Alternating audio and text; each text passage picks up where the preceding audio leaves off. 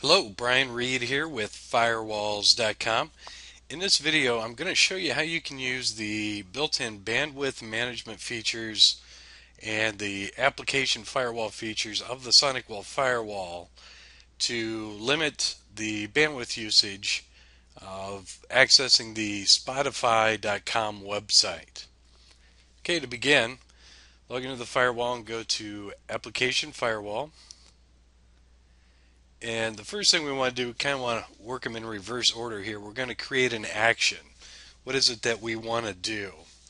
And in this scenario, we just want to simply limit the amount of bandwidth that users can use when accessing Spotify.com. So what we'll do is we'll go ahead and create a new bandwidth filter.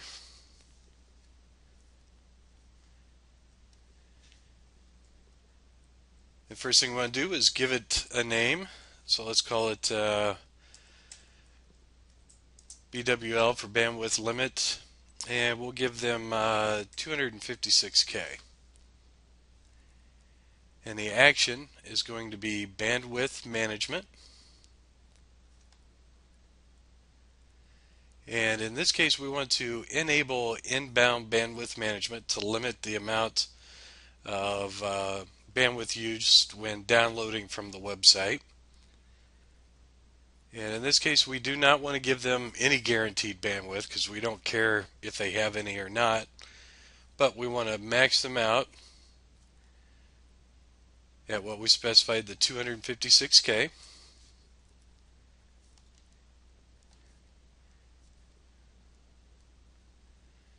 And then as far as the bandwidth priority, since this is a low priority website, we're going to go ahead and switch that to 7, which is the lowest rating possible.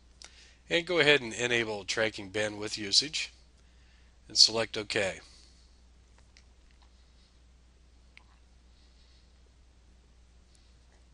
So now you'll see in your list we have our BWL 256 for a bandwidth limitation of 256. Now the next thing we have to do is we have to create an application object. Now the application object is how we tell the SonicWALL to identify that the user is on the Spotify.com website. So we're going to create a new object, and for the object name we'll just put in Spotify.com website. And for the object, we will call it the HTTP host.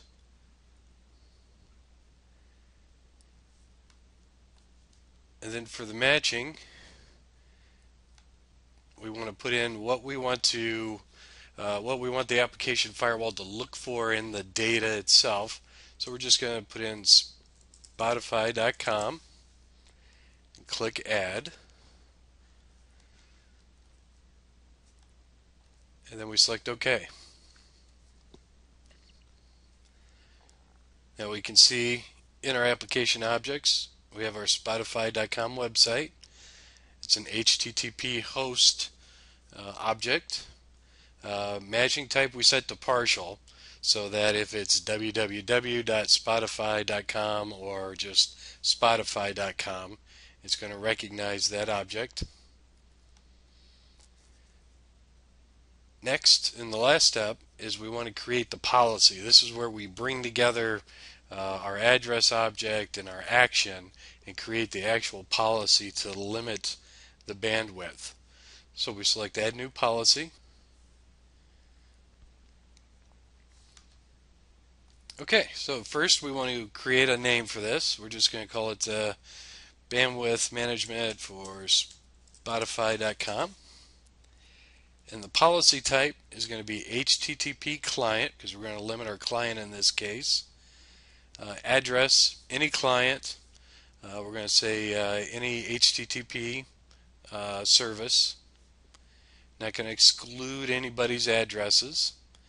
And for the object, this is where we select our Spotify.com website. And for the action, we want to limit them to the BWL 256 action that we set up.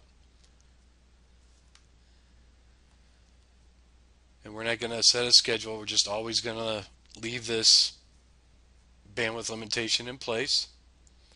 And connection is going to be client side. And advanced, we just select any to any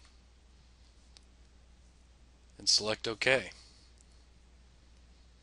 So now our policy is in place. And to kind of give a demonstration of how this actually works, we're going to go ahead and disable that policy right now. Then I'm going to switch over to the Spotify website and go ahead and clear my cache. And we'll just click on a couple pages here. You can see the page fairly snappy starting up. Let's go back to the home page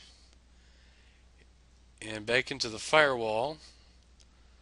Let's go ahead and enable our bandwidth management on that website. And back over to Spotify. And I'm going to clear the cache. And now we'll go ahead and try About.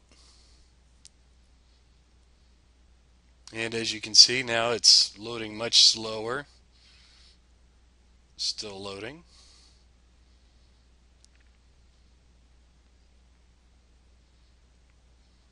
Switch to another page. Once again, you can see how slow it's loading. So that's kind of a good judgment to see whether or not your policy is in place. Okay, and that's all it takes to limit the amount of bandwidth a user can use going to the Spotify.com website.